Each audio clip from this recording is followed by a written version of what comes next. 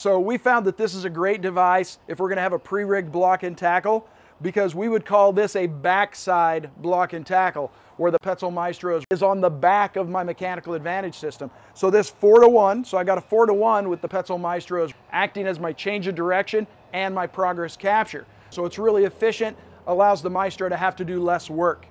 But by having this pre-rigged in a bag, I can virtually eliminate our standard block and tackle that we've used for so many years. The thing that we like about using the Maestro in this fashion is it allows us to lower very, very easily. So because I've got the 4-to-1, I can now test that, and I'm hearing that clicking noise, so I know that I'm hauling in the appropriate direction. But I can lower this system just by grabbing that lever, opening that device, and allowing that to glide through. You can see the amount of friction with this small load that I'm having to do very, very little work. This will allow us to grab those larger loads up to the 280 kilogram or 617 pound limit that this Petzl Maestro is rated for with its NFPA G rating.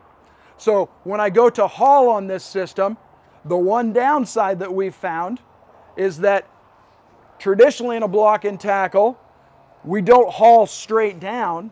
We set up that high point and we pull to the edge, right? When I pull to the edge, I'm going to grab a little friction on this device.